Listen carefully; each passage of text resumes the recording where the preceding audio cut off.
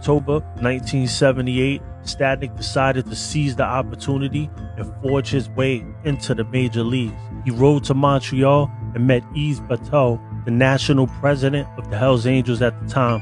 Stadnick wanted to patch over and join his side. Bateau agreed. Just as they were finishing up the meeting, two outlaws crashed into the bar and a shootout started. They called it the Le Tourbillon Massacre.